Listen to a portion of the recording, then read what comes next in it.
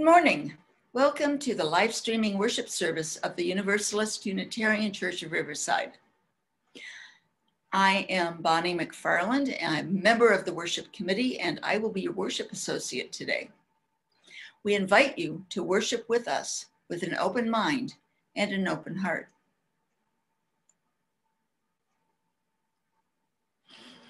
As we enter into sacred time, created by our presence and shared intent, I invite you to get comfortable, turn down your phones or other distracting devices.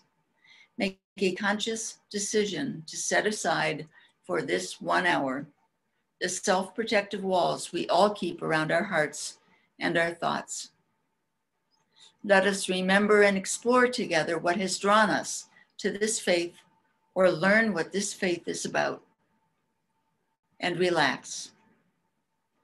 Let the stresses of the outside world slip away as together we focus on this time together. And together we breathe. Although we are now a community connected largely by electronic means, one day we will be together again. Yet even now we are those seekers with the yearnings to learn, to understand, to make the world a better place, and with the same desire for fellowship. And so we are here seeking that living, interconnected web of which we are a part. Let go of the anxiety, the fears, the expectations of your own or others' making, and join us in this hour of beloved community. And so together we breathe. Our opening hymn this morning is "There is More Love Somewhere." Please rise in spirit and join us. And because we are Zooming this, nobody will know if you sing off key.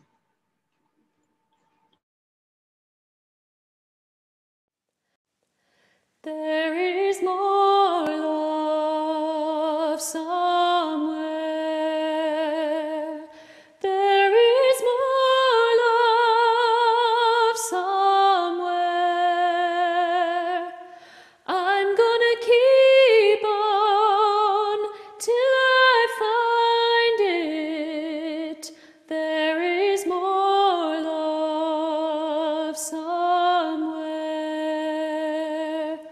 There is more hope somewhere. There is more hope somewhere. I'm gonna keep on till I find it. There is more hope somewhere. There is more peace somewhere. There is more peace somewhere. I'm gonna keep on till I find it. There is more peace somewhere. There is more joy somewhere. There is more joy somewhere. I'm gonna keep on till I find it. There is more joy somewhere.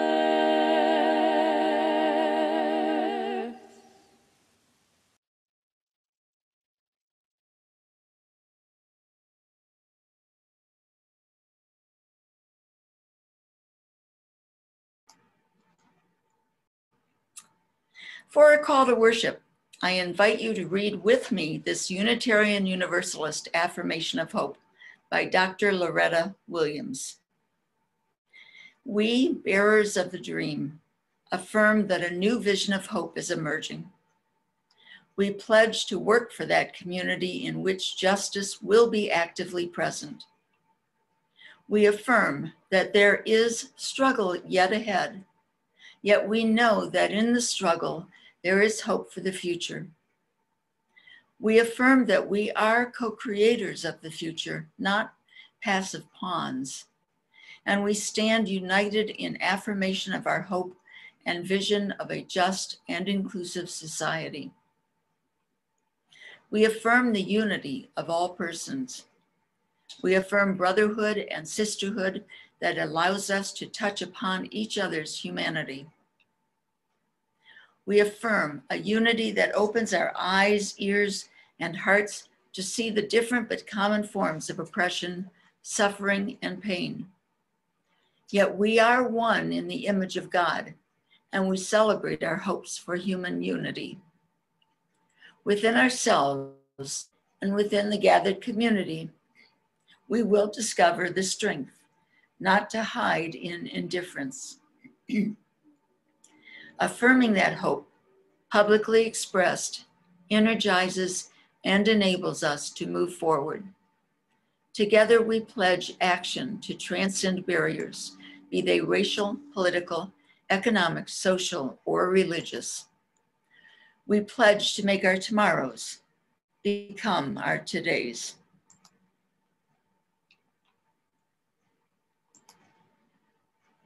This morning, Cathy Nicles will be speaking, and the title of her sermon is Invitation to a Treehouse. About the service, Cathy said, Invitation to a Treehouse is an exploration of compassion through the retelling of a personal experience, an example of generosity and an expression of compassion shown to me from a source most people would consider unlikely. So, what is compassion? What do sage minds say about compassion? Why is it important?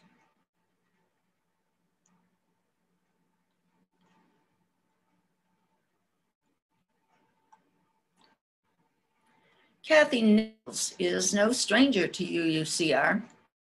She has usually been with us in a supportive role as the other half of Joan and Cathy.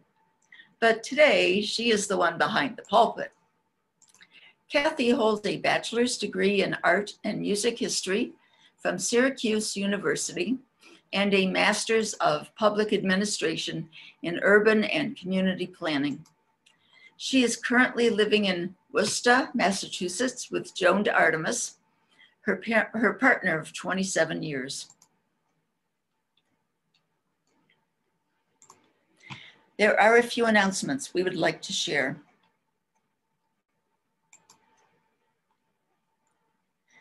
During the service, we will mention several websites and email addresses and phone numbers.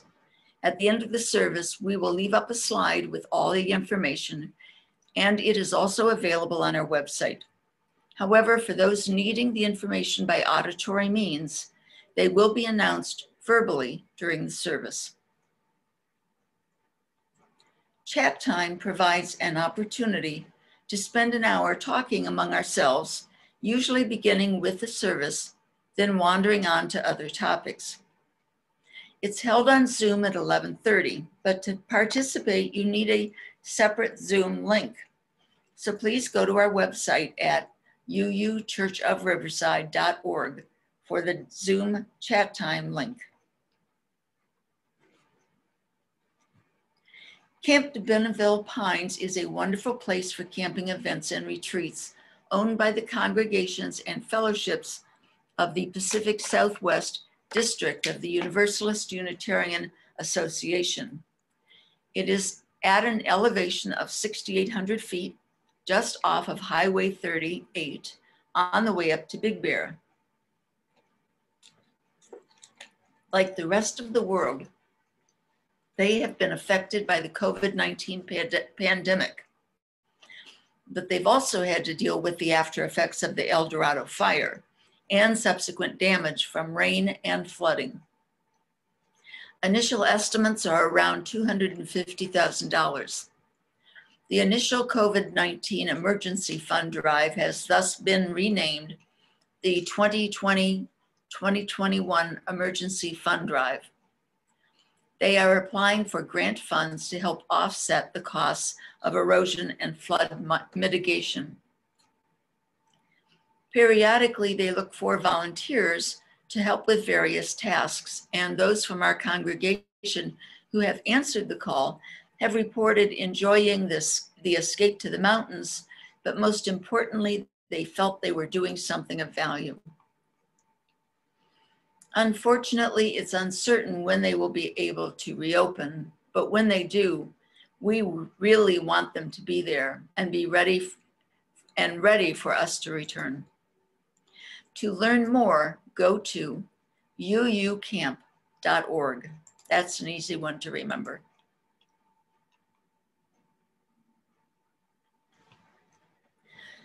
On Friday evening, California certified its election results, officially conferring their 55 electoral votes for President-elect Joe Biden.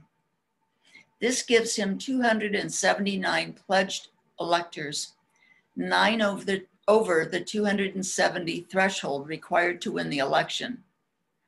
3 more states won by Biden, Colorado, Hawaii, and New Jersey, are scheduled to certify their results in the next few days, giving President-elect Biden 306 electoral college votes.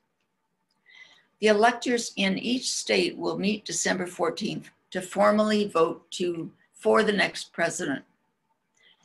Most states have laws binding their electors to the winner of the popular vote in their state, measures that were upheld by the Supreme Court decision this year. The votes will then be tallied in a January 6th joint session of Congress. The inauguration will be January 20th and will be nearly entirely virtual. And I am so very eager for all of this to be over, and I bet you are too. But the country and even families have been so divided into right and left camps that the work is really just beginning for UUs. So what are other UUs doing? Lots of UUs are determined not to be lulled back into a stupor for 4 years. UU The Vote is part of the UU Justice Ministry of California. You can go to uujmca.org. They have many different programs, actions, and trainings going on all year. UUJMCA is also part of CUUSAN, which is what you see on the screen right now. That stands for Coalition of UU State Action Networks. Worried about the pandemic, environment, immigration, social justice issues? Think our future is worth it? It's up to each and every one of us. They have workshops, trainings, actions, all kinds of activities. Check them out.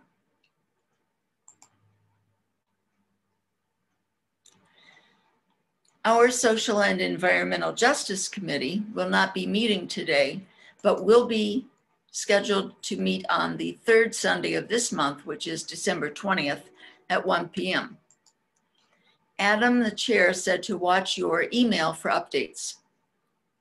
For Zoom link, go to the church website and click on the Justice menu, then click on Social and Environmental Justice.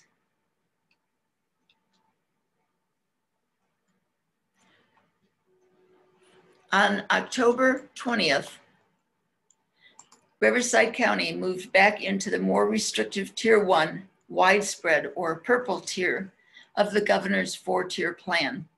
That means churches, along with many other businesses and organizations, must shut down indoor operations. We will continue to keep you updated on Sunday announcements and on the website. On December 3rd, a regional stay-home order went into effect for regions with less than 15% intensive care unit availability, ICU availability. Southern California is at 12.5% ICU availability. The regional stay-at-home order, or RSHO, will go into effect at midnight tonight, Sunday, December 6th, and will remain in effect for at least 3 weeks. After that period, it will be reassessed weekly and lifted when the region's projected ICU capacity meets or exceeds 15%. More details to come.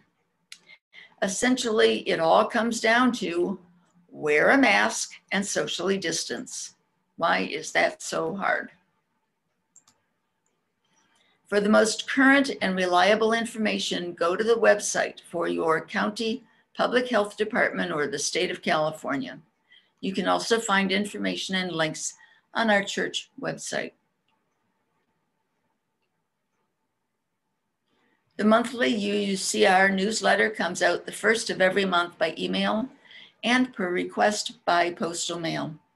If you have something you would like covered or that you want to write, let Dinah know at ramblinrose22@yahoo.com or call or text her at 909-645-2885.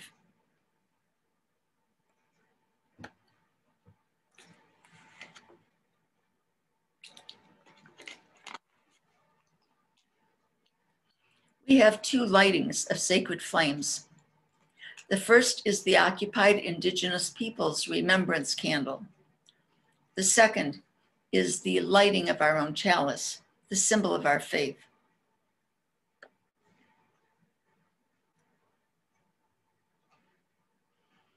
Let us acknowledge that we walk upon the traditional territories of the Maranga, the original people of this land who continue to cry out for justice and self-determination.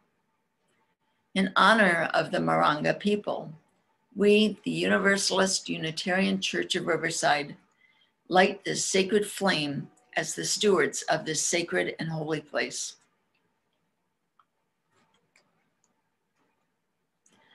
We are blessed with a space and opportunity to strive to live out our common principles, to bring justice, equity, and compassion into our daily lives, to resist all that threatens the earth and her people, and to live out our dream of a world community of peace, liberty, and justice for all. Let these thoughts carry us forth as we journey and worship together.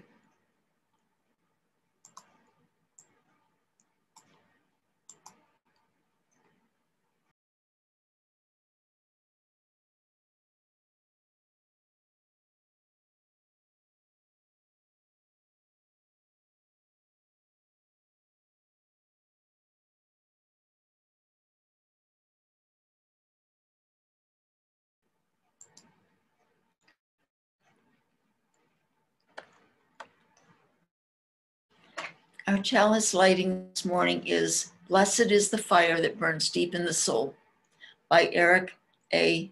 Heller Wagner. Blessed is the fire that burns deep in the soul. It is the flame of the human spirit touched into being by the mystery of life. It is the fire of reason, the fire of compassion, the fire of community, the fire of justice, the fire of faith. It is the fire of love burning deep in the human heart, the divine glow in every life.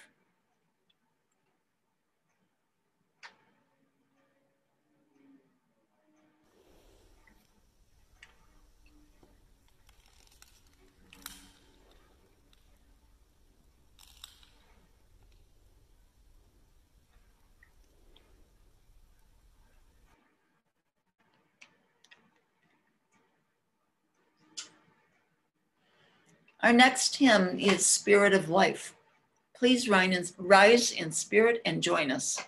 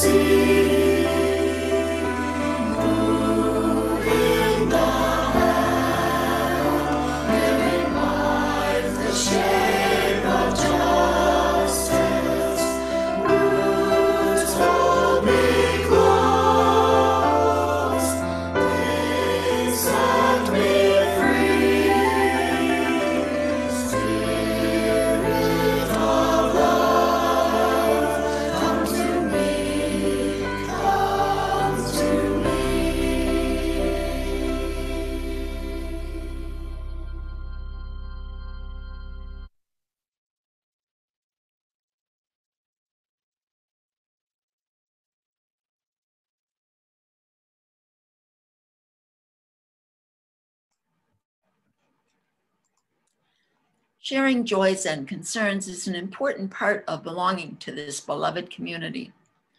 On the first Sunday of each month, we will share with you the joys and concerns that we have received throughout the month. Please be sure to share, to email, or text your joys and concerns throughout the month to Dinah Rowe, our Caring Network coordinator. You can call or text her at 909-645-2885. There's a Swedish proverb that says, shared joy is a double joy. Shared sorrow is half sorrow. Although the tradition is rooted in many societies, throughout history, after battle, the warriors gathered around a campfire and talked about their wins, their losses, the valor they witnessed, the bravery. It helped them cope, survive. Today, critical incident debriefing techniques and many forms of therapy include a sharing of joys and concerns by whatever name. Joys, gratitudes, thankfulness, concerns, worries, mourning losses. And isn't that what close friends do? It brings us closer. On first Sundays, we place a symbolic stone in our water chalice for the joys and concerns we have shared, and in recognition of those we hold close and have not shared. I have a concern shared with me by Carolyn Verveil Johnson from Sunshine Haven Wildlife Rehabilitation, a previous speaker and 50-50 recipient. Her husband, Craig, was diagnosed with pancreatic cancer in April. He's at home receiving chemotherapy. Carolyn is having a great deal of difficulty coping with the slow but inevitable loss. She's been close to the opening of Sunshine Haven at Louis Rubidoux Nature Center, but Craig was always an integral part of this project. And so opening has been difficult in many ways. Pat Cowunder's husband, Ted, passed away at home during the night of November 20th. Gail Woodbury tested positive for the COVID virus and is hospitalized. We place a symbolic stone in our water chalice for the concerns shared and in recognition of all those held close and not shared.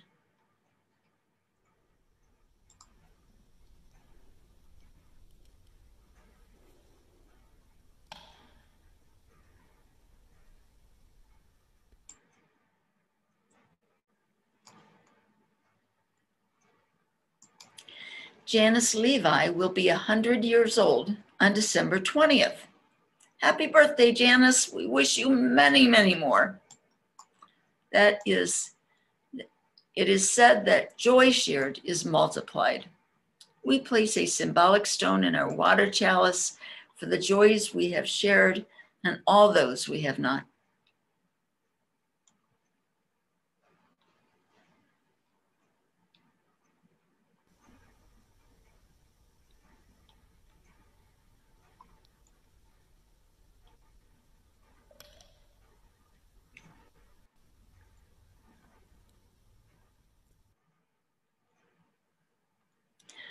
And now Dinah Rowe, our church treasurer, will speak with us about sharing our treasure.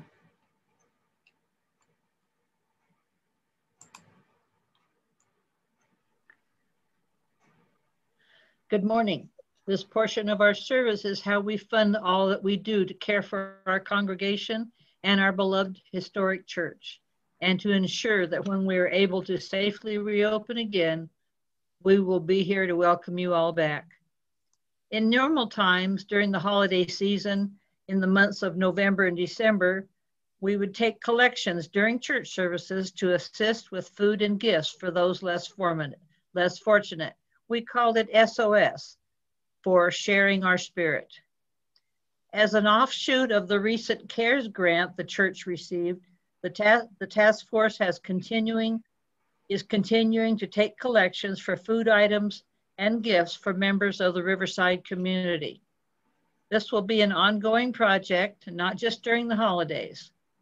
If you would like to help with this ongoing event, send a check to the church and mark it food pantry or gift items for Operation Safe House and the greater community during the holiday season. You can mail your donation and your pledges to the church address. Please, no cash. Our church office address will be shown a little later. We have Stater Brothers cards for your grocery shopping that also earns our church a percentage. Please contact me or Robert in the church office to purchase Stater cards. We currently have about $1,100 in Amazon cards also available. If you would like to purchase these Amazon cards for gifts or for your own personal use, contact Robert.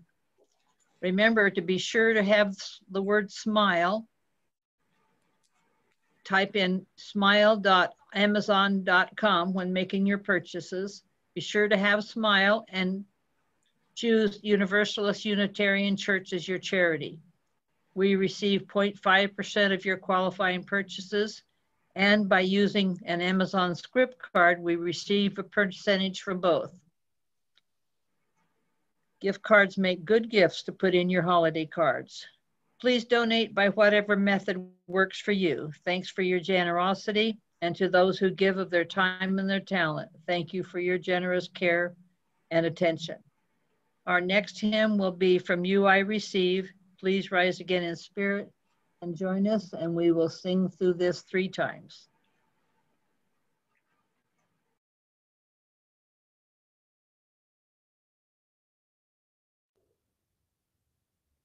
From you I receive, to you I give, together we share, from this we live.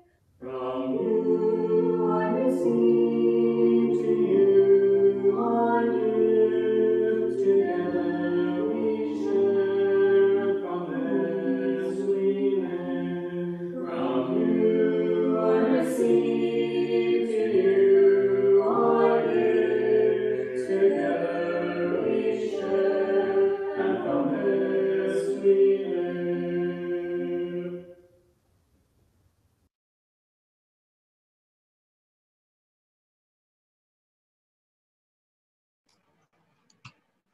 Thank you, Dinah. Our contemplative reading this morning is The Miracle in the Mundane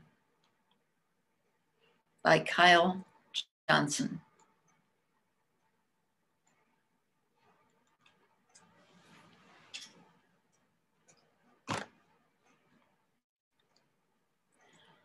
O Spirit that moves in all things, great mystery whose reach spans beyond the cold, distant edges of our universe, and yet is present within the vast subatomic emptiness, coursing through every fiber and every breath of our being, and through being itself. Help us to see the miracle in the mundane, to see the crystal stars, the shape-shifting clouds, the patient trees, to see each other through fresh eyes. For it is so easy to forget what we truly are and what we've been given. As we move through our lives, let us remember to see through the mundane to the miracle beneath, and to perceive that common substance that gives birth to our myriad forms, that mystery that spans beyond the edges of the universe and yet infuses our next breath. And let this foundational awareness guide us on our paths as we work towards peace and fight for justice, while always informed by a spirit of compassion. May it be so. Amen. Now let us pause to share a moment of silence.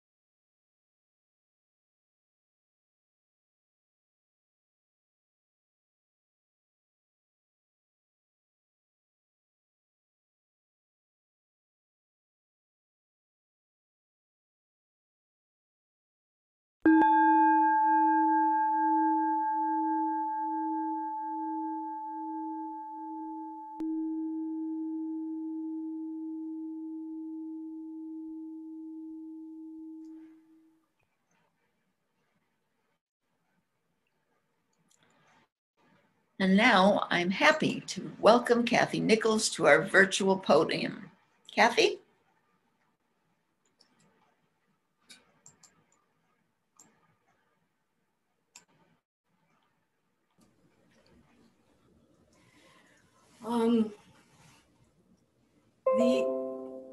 The presentation I have today is Invitation to a Treehouse, Exploring Compassion.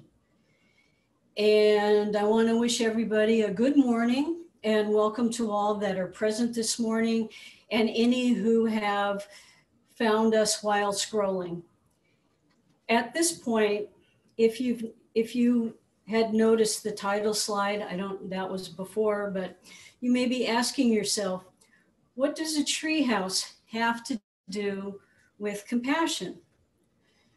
Well, quite a lot, actually. The two are connected by an experience I had while working in downtown Los Angeles in the early 90s. As I drove in off the freeway into downtown, generally there were street vendors on the corners or on the islands selling bags of cherries or big bags of oranges. Frequently, I would buy the fruit and give out oranges as I walked to my building. The people that I gave the fruit to at that time were the daylight people. When I left work, it was dusk or dark, and the street people were pretty sparse at this time. On the corner across the street from the freeway entrance, there was, however, a woman who was there every night in the same place. After about a week of driving by and giving her oranges and a little bit of money, I had just started the job, so little money, we would chat, and while I waited for the light to change,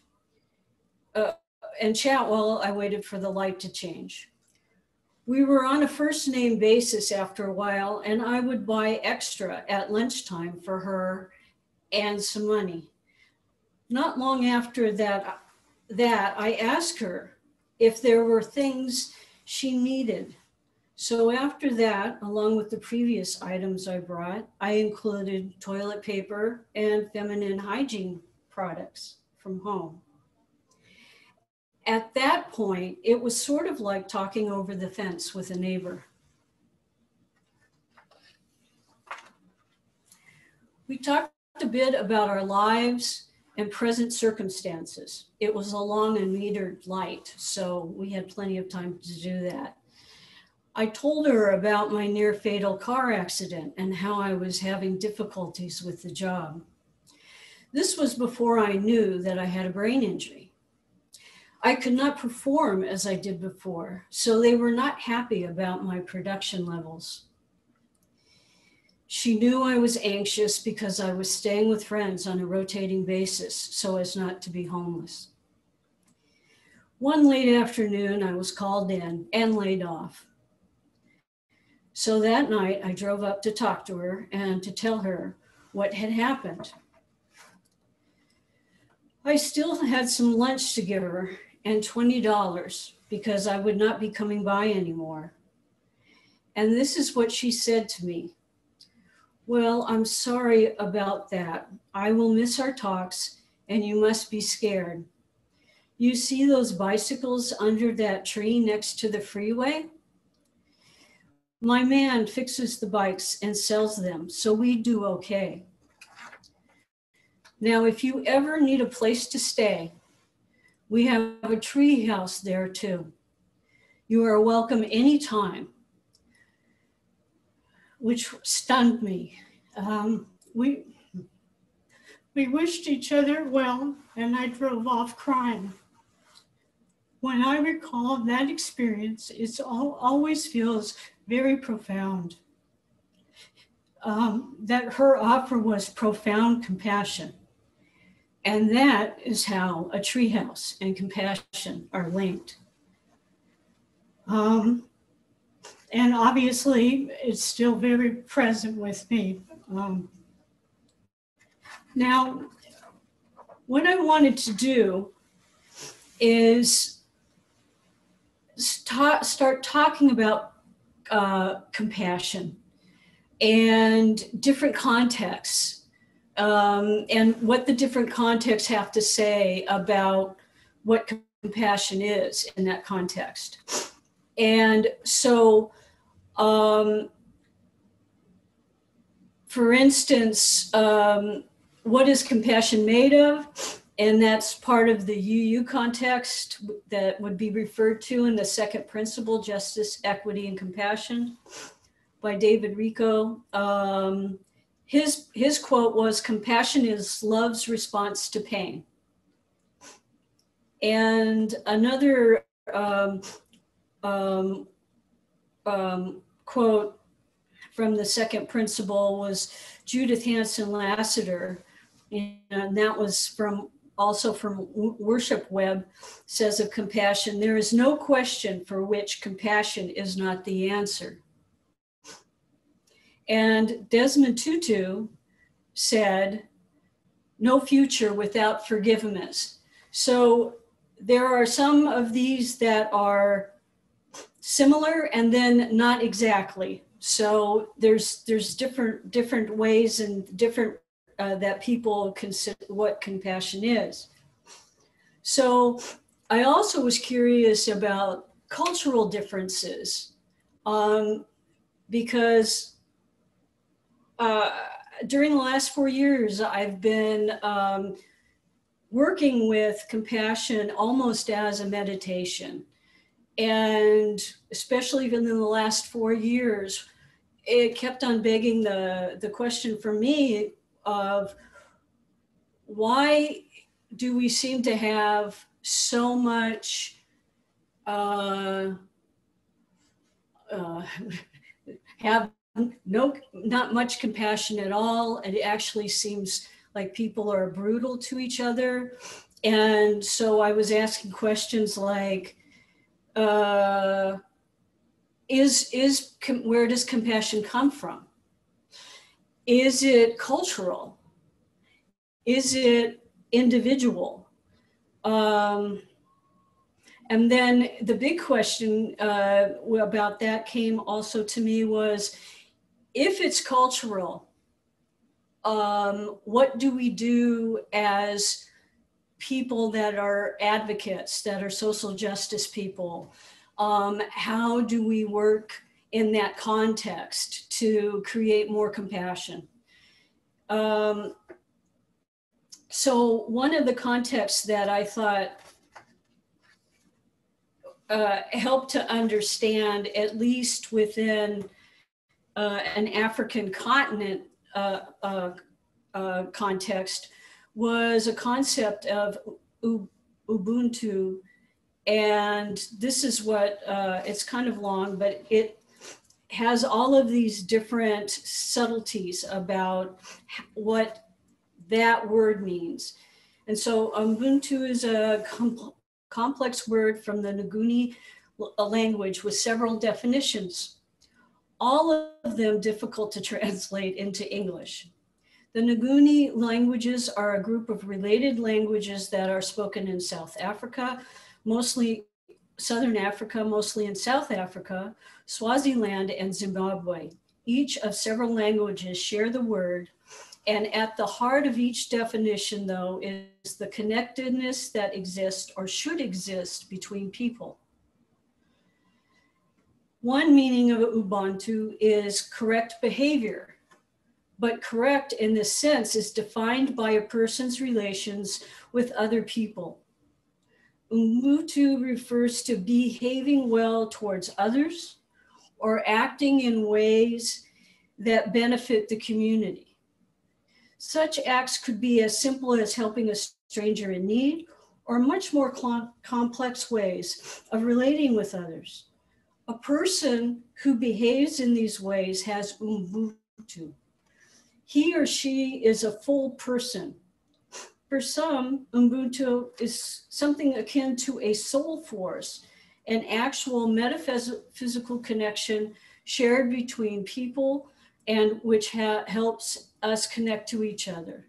Ubuntu will push one towards selfless acts. So then it also started to kind of morph into also a philosophy. So the philosophy of Ubuntu started during the era of decolonization. Ubuntu was increasingly described as an African humanist philosophy. And Ubuntu in this sense is a way of thinking about what it means to be human and how we as humans should behave towards others. So we can see that at one point it kind of was a microcosm, and then this one has it started to come into a philosophy, and it started to develop different meanings that were more macro. So let's see. Ubuntu in the sense is a way of thinking about what it means to be human and how we as humans should behave towards others.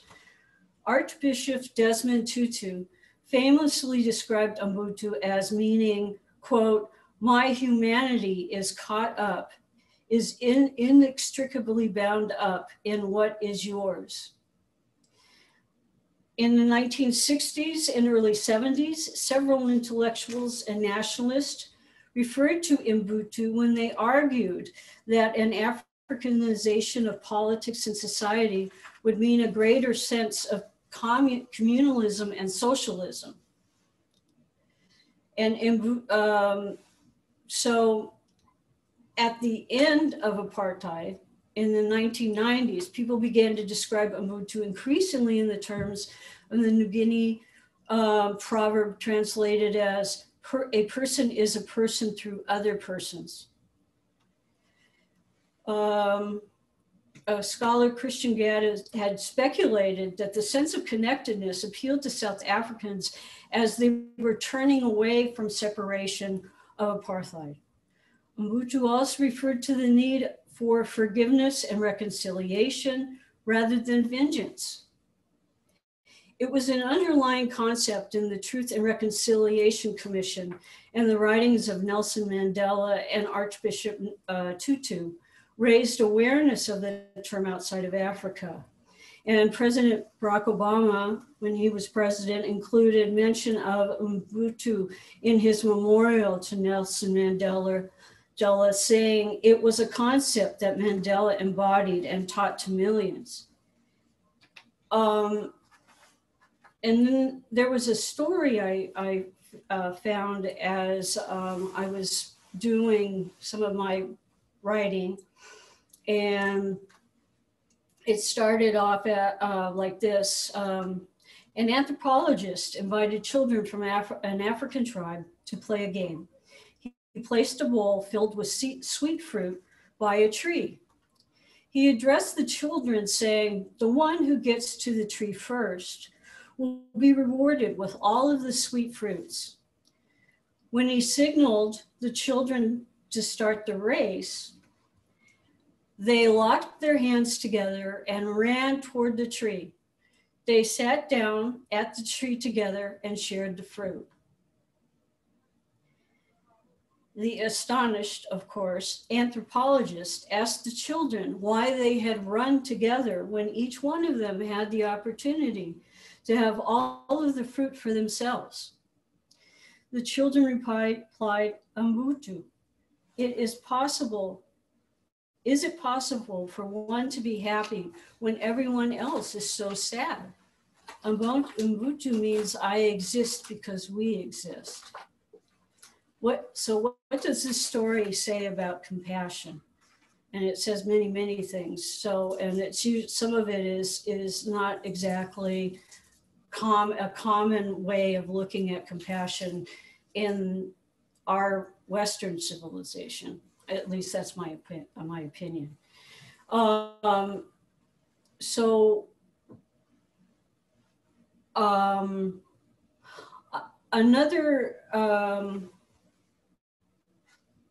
Another context for the principle of compassion is from Karen Armstrong, who is a pretty famous Christian scholar. And she started, I think it was in the late 80s, an organization called Charter for Compassion. And I wanted to read their charter because I'm actually working towards, well, I'm working up towards something. So actually how compassion is, it's becoming looked at and integrated in many different organizations that are trying to bring compassion to people and to help them learn about compassion. And it is finding its way into actually urban planning. They have a charter for compassionate cities. So I found it interesting that all of these different things that used to be silos are sort of being looked at as systems.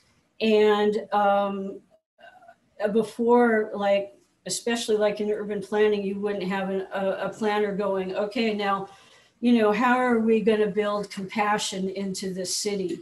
Why, you know, or how do, you know, even thinking about a compassionate city, because a lot of times that before, urban planners would even forget that there were cities had people in them, and they planned for cars. So I find this trend very possibly hopeful. So the Charter for Compassion, that what is the principle of compassion lies at the heart of all religious, ethical, and spiritual traditions, calling us always to treat all others as we wish to be treated ourselves. Compassion impels us to work tirelessly to alleviate the suffering of our fellow creatures, to dethrone ourselves from the center of our world and put another there, and to honor the inviolable sanctity of every single human being, treating everybody without exception with absolute justice, equity, and respect. It is also necessary in both public and private life to refrain consistently and empathetically from inflicting pain, to act or speak violently out of spite, chauvinism, or self-interest, to impoverish, exploit, or deny basic rights to anybody, and to incite hatred by denigrating others, even our enemies, is a denial of our common humanity. We acknowledge that we have failed to live compassionately and that some have even increased the sum of human misery in the name of religion. We therefore call upon all men and women to restore compassion to the center of morality and religion, to return to the ancient principle that any interpretation of scripture that breeds violence, hatred, or disdain is illegitimate. And also in the Torah, that's also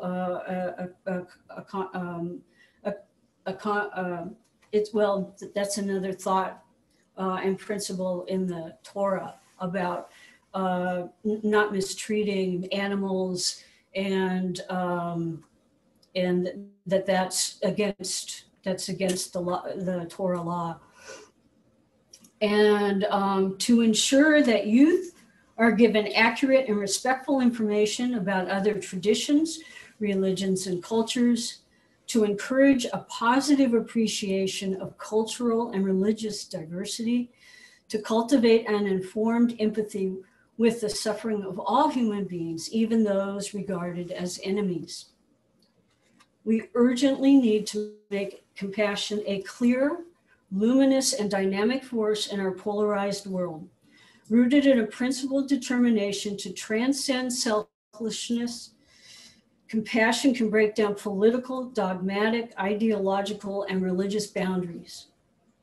Born of our deep interdependence, compassion is essential to human relationships and a fulfilled humanity. It is the path to enlightenment and indispensable to the creation of a just economy and a peaceful global community.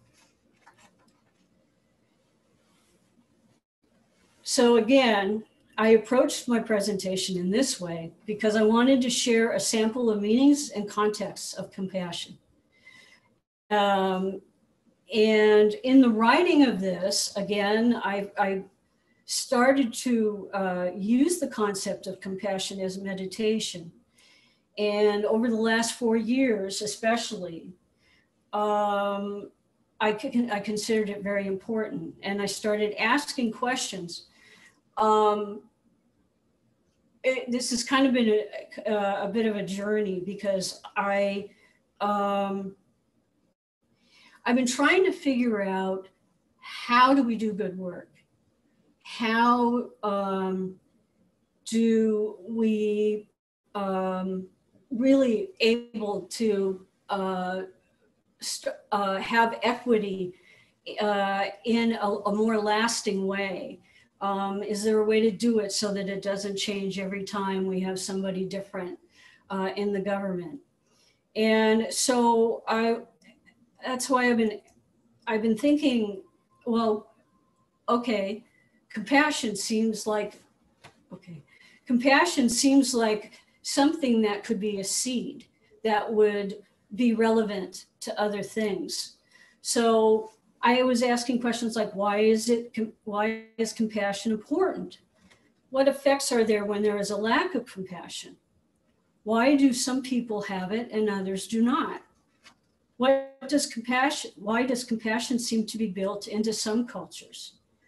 What is the intersection of compassion and the desire for social justice and equity? If there is a lack of passion and culture plays a part, do we move forward? I have found these questions are being asked in organizations, applying them to the health of cities. The Charter of Compassion, again, as I said, has a chapter for compassionate cities. They've also encouraged people to sign on to the charter.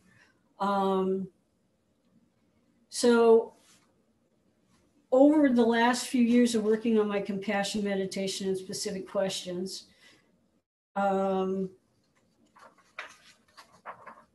I have found that these questions are being treated as systems instead of silos. And the shift is giving hope to bring forward avenues to equity, social justice, environmental issues, and systemic racism. And I'm going to end with something that's not necessary, that is about hope, which may be part of what I do on January the 17th. We don't know yet, but Arundhati Roy said, quote, "Another world is not only possible, she is on her way. On a quiet day, I can hear her breathing." Thank you for listening, and I hope you've found some of this thought-provoking, and thank you very much for having me here today.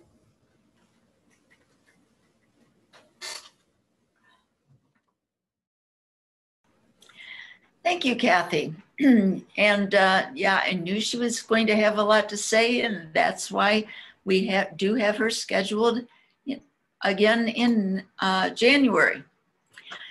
Cathy has also agreed to stay with us for a few minutes following the service for questions and discussions. So those of us who are on Zoom, hang around after the service. Our closing hymn is "We'll Build a Land." Please rise in spirit and join us.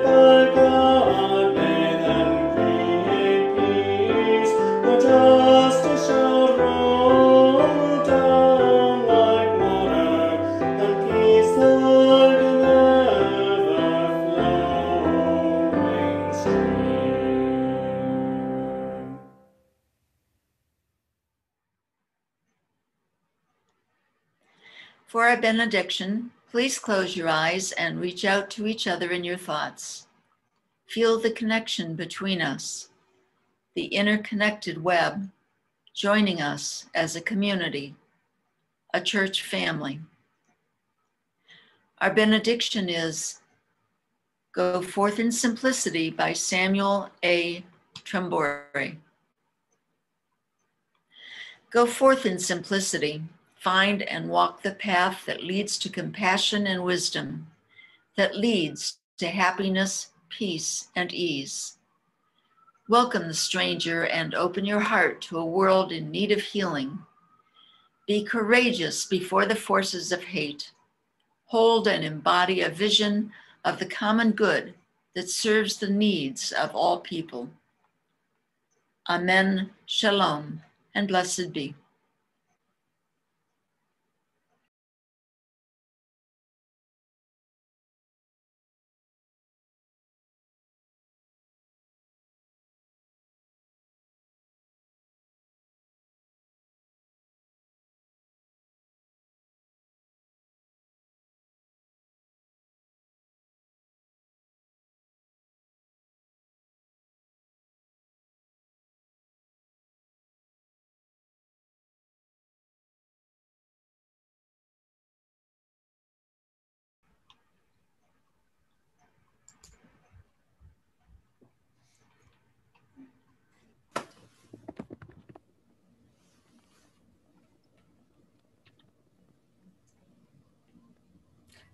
Thank you for the lovely service.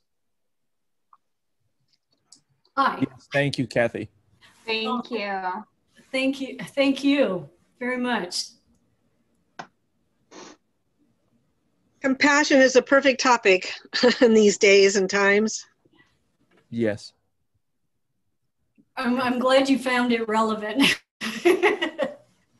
Yeah, I really have been poking at this for, you know, very intensely, I guess, because it pops into my head even when I'm walking, is, you know, about compassion and trying to figure out, you know, if that's kind of a key. All have names.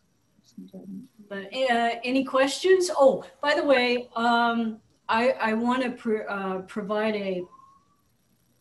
a reference, you know, a list of the references I used for this, and just in case you're interested, or you're, you know, and to be giving credit to the folks that I had inspiration from. So. Cathy, I had a question. Okay. My name is Grace, and I was interested in how you came to the cultural aspect of with the African background. Is that what you're, the word that you used? Ubuntu. Mhm. I'm still not sure I'm pronouncing it right. We tried to double check before I came on, and it wouldn't give us the audio. So, well, all my life I've been interested in all kinds of cultures, and I'm getting back. Jump. Am I supposed to turn myself off? No. Oh, well, anyway, I'm getting some feedback. And I've always had a lot of friends from different cultures. I went to UCLA, so we had a lot of, you know, I was around in my classes, Iranians, Africans, Japanese, Chinese, Filipino, and then also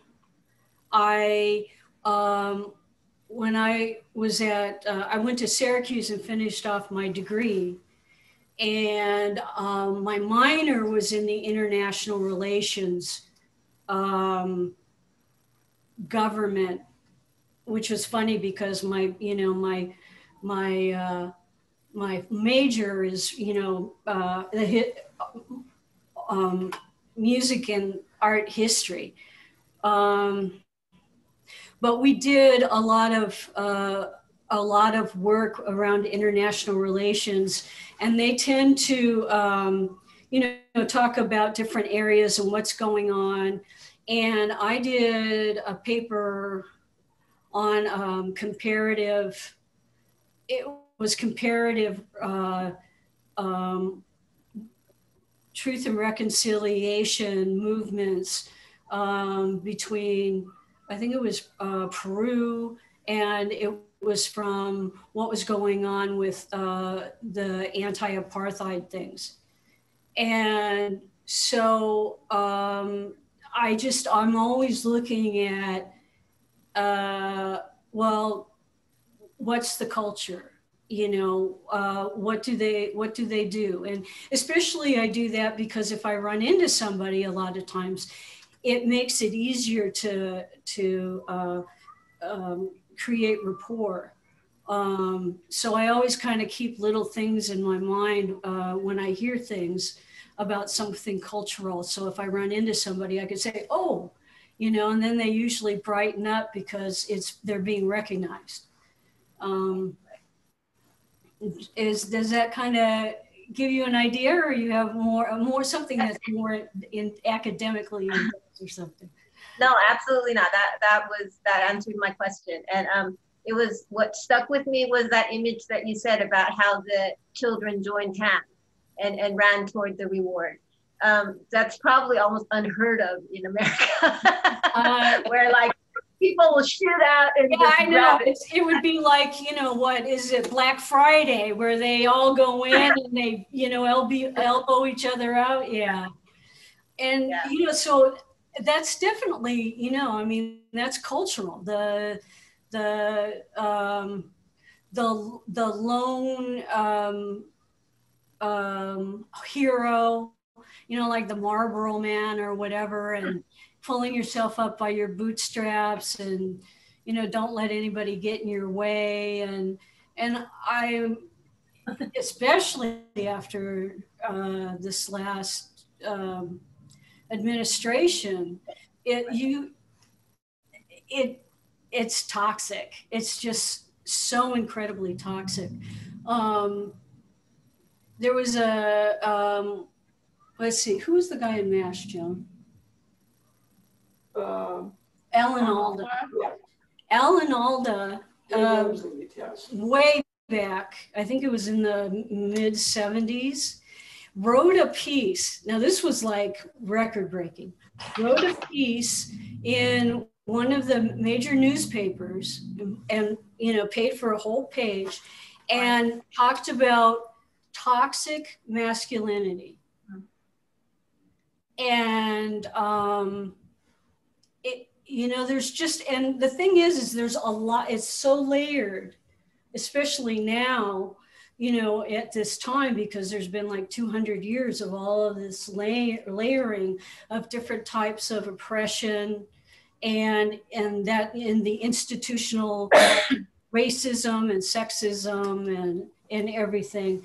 So that's why I find it kind of complicated, because how do you, I mean, are you able to peel off one layer at a time, or do you have to be really like a blitz and kind of like blow it up?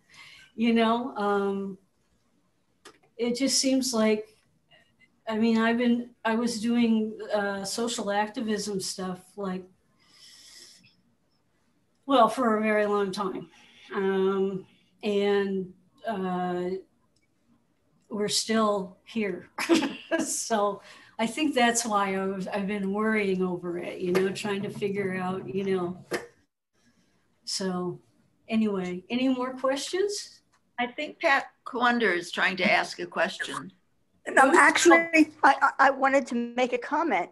I just thought it was fascinating as a psychologist that on the TAT, which is a psychological test where you make up a story about a picture, and the Rorschach, there are ways to measure competition and cooperation.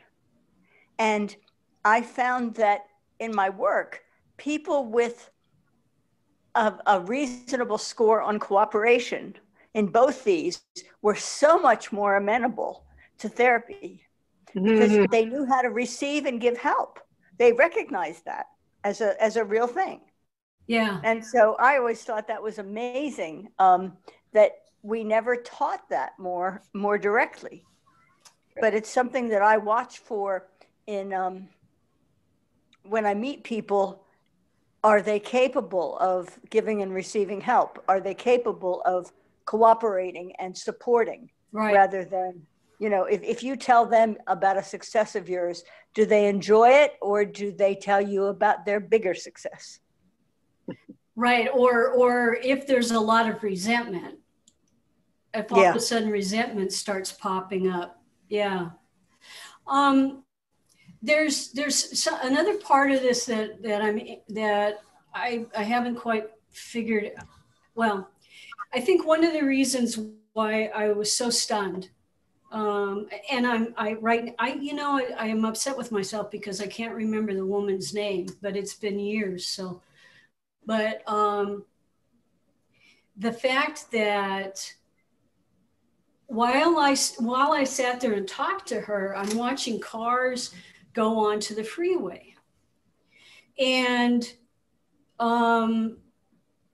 you know, it's downtown Los Angeles. So you've got Porsches and exotic sports cars and all manner of, you know, showy consumerism.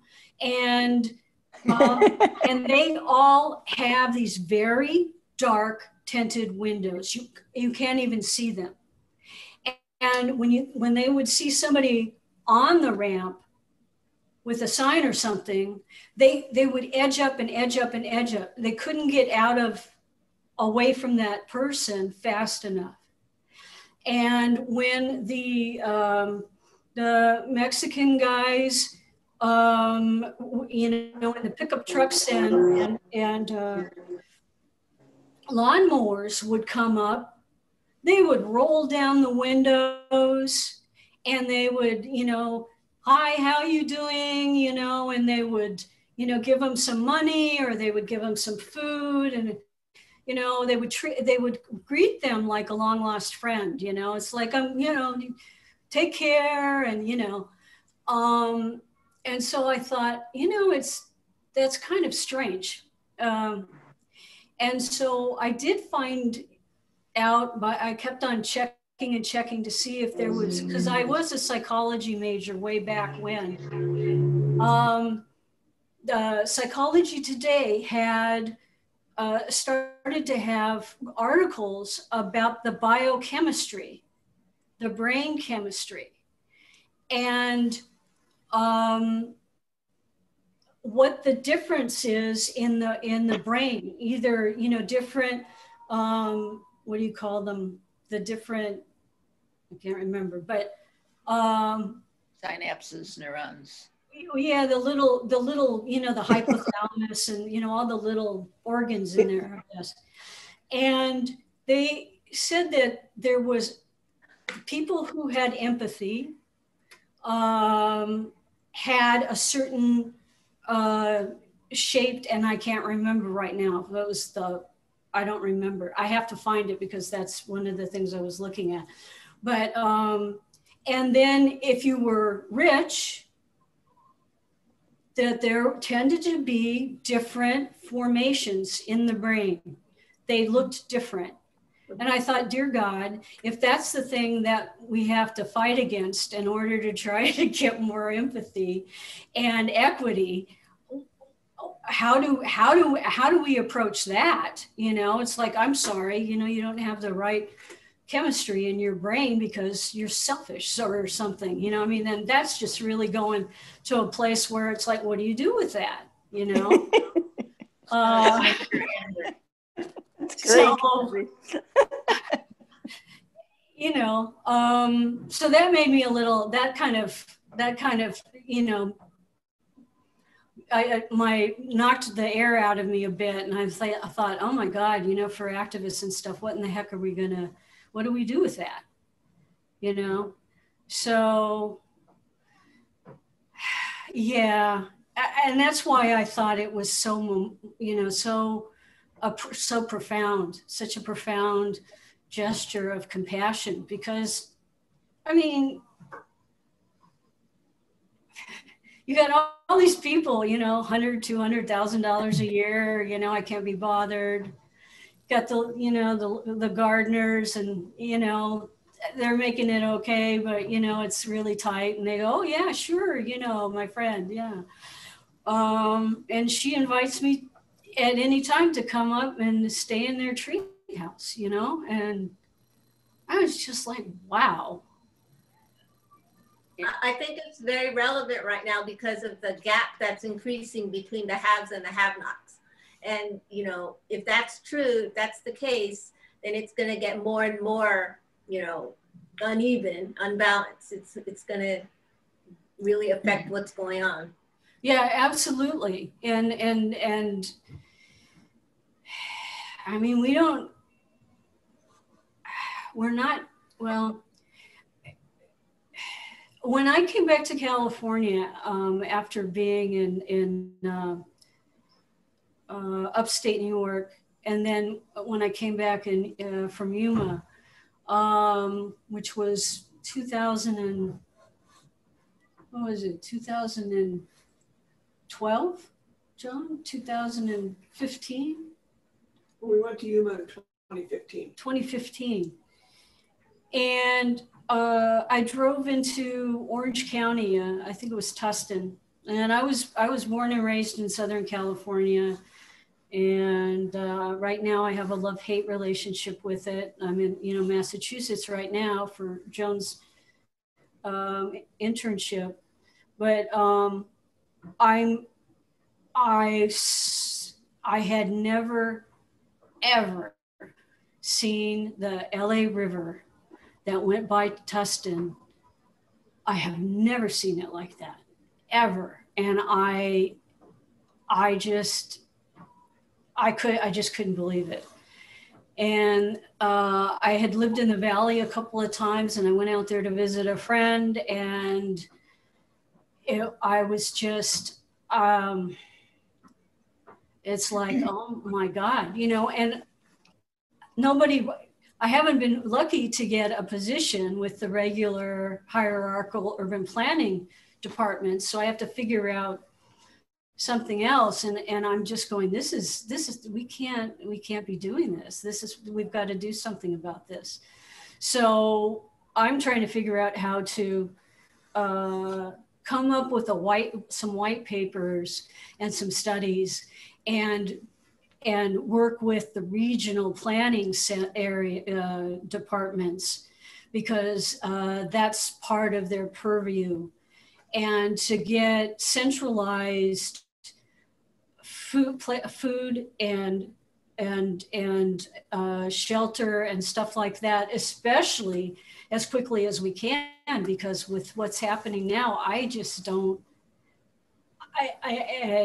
It's tragic. I don't even know what to call it. It's heartbreaking and it's tragic. I mean, when I had my accident, I was not sleeping rough, as the Brits say. I had a good network of friends, and my mom wouldn't take me in, but my friends said, okay, Kath, next week you go see Karen, and Susan has a place for you, after I got released from the hospital.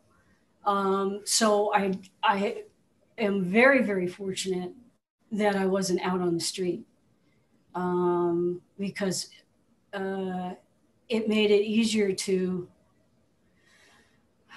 I've still never really come back fully into the culture. I'm still sort of on the edge. But if I hadn't had those resources, I don't think I would. Well, I definitely wouldn't have been able to go get my bachelor's and my master's. My voc rehab counselor at Cal State Northridge said, well, why did you pick this, urban planning, and a master's in public administration and urban planning? And I said, well, I didn't pick it. It picked me, So I told her, I said I was going to be homeless. Myself and my partner were going to be homeless. So we were getting kicked out of a friend's house. And she said, I have been a voc rehab person for a very, very long time. And I've never heard anybody use grad school as a strategy for staying off the street. And I said, well, see, that's where I'm very fortunate. I mean, no, that's not what a lot of people could do, but that's how I stayed off the street. So, when you're on the street, you don't have an address. So where are you going to get your paperwork and stuff sent? Just all kinds of stuff. It's so multi-layered, and it's really cool because there's a lot of things that are happening that help. Like almost everybody that when I would go to social services had a cell phone. you know? So that's kind of taking care of part of that, you know, if your worker's looking for you, you know, and you need to make an appointment, at least you have contact. So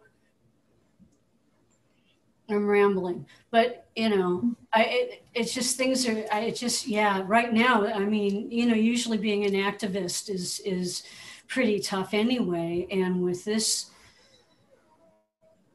the one thing about it is it's showing all warts and all about our culture and where the holes are and, you know, what we've been ignoring. And I think that's, it's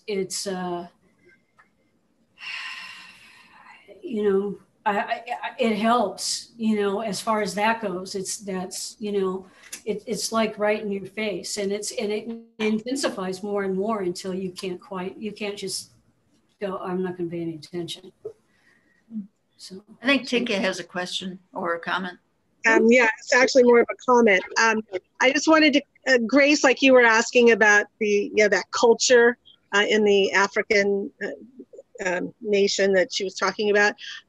You find that actually a lot as in like Pacific Islander cultures where they are small little villages or small communities in which their survival depends on each other cooperating together. Like instead of going out to fish in the boats and bringing it back and selling it, they go out and fish and they bring it back, and whatever anybody catches is equally divided among the village and all of the people there.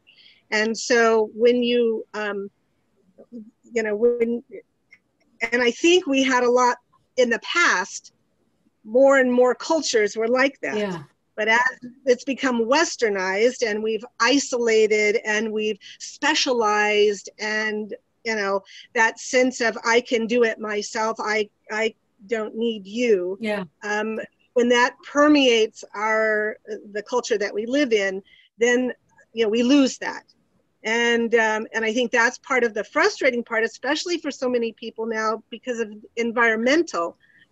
We all need each other to save the planet, and people are not recognizing that, and they are looking at their own particular self-interests. And so therefore, you know, I think that's a very frustrating piece of not recognizing that interconnected web, and that we all need to be there for each other and for our planet. Yeah. That even comes down to wearing masks. Yes. Right. Right? Most Like, don't do definitely. it for Most yourself, definitely. for someone else, right? Yeah. Make Most it simple as that. Yeah, there was a story I heard on NPR. It was an economist that is from South America, and he was doing I think it was micro lending in South America, and he told of a story that, well, he was actually more socialist. So, but he went back to check on the people that he had given loans to, you know, and there was a woman who had been, I think she did fabric, what do you call it? Making fabric. And she, you know, went out to the little markets and, you know, sold the fabric that she made. And when he also was having to walk through mud barefoot. So he said that was, you know, his degree and his you know, everybody knowing him was no good. So he said that was humbling. But he said, well, how are you doing? And she said, oh, I'm doing fine. You know, we the children are, good, and we've got food, and, and we can do that, 3 days a week. And it's fine. And he said, well, if you mechanize, you could have more money. She says, I don't need more money. Now I have time for my family and my friends, and we get to, eat and, together, and our neighbors. And he kind of went, and so I was thinking, how come some people don't have any concept of when enough is enough? It's like, how much money should only go to, like, I don't know, 5 people? Why? And Joan and I have talked about it, and she said, I think it's a hoarding problem. It's actually the psychology around it is just a hoarding disorder. It's like, no, I never can get enough. Well, that hoarders can't get enough. They have this, impulse. Like, I knew a woman who had an impulse to pick up aluminum foil on the street in Baltimore.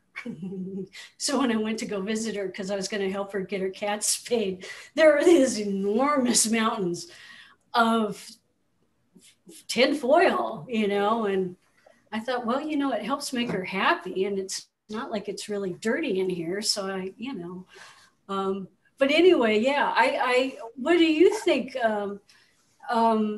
about that, being a psychologist, as far as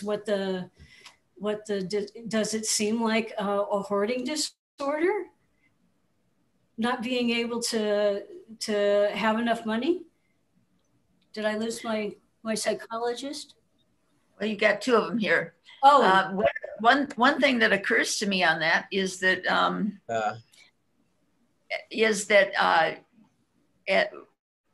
it's built into capitalism. Yes. That you can't, if you don't every year show an increased profit, not just a profit, but an increasing profit. As a CEO, you're going to lose your job. Yeah. It's part of our capitalistic society. And if you lose your job, you get a golden parachute. Well, there's that. So they don't even have an incentive to do a good job. It's like, oh yeah, yeah. And that's what I mean by it's so multi-layered. I find it so frustrating sometimes, because I'm like, I just don't, hopefully, we get to a point where you pull one thread and it starts to unravel everything. And the capitalism thing is definitely a huge part of that, I think. Is this a critique of capitalism? What is this? No, this is a discussion of the service. Is this the chat time? No, it's in the other. Following the service. Should we go so that they can chat? Chat time has a separate link. It's separate. People want to join the chat time? Can you right now? Well, don't want to leave Tom all by himself. He's all alone. Well, then go. Anybody who wants to join chat time can do that. No, I know. It was just. Bye, everybody. Thank you. Bye. Thank you so much. Thank you. Thank you. Cathy, it was great. Thank you so very much. Oh, Yes, my pleasure. We will be definitely seeing you. Okay. And if you want to join chat time, go to the website and there's a link on the homepage. Okay. Thank you for the invite. I think I'm going to pass out now. So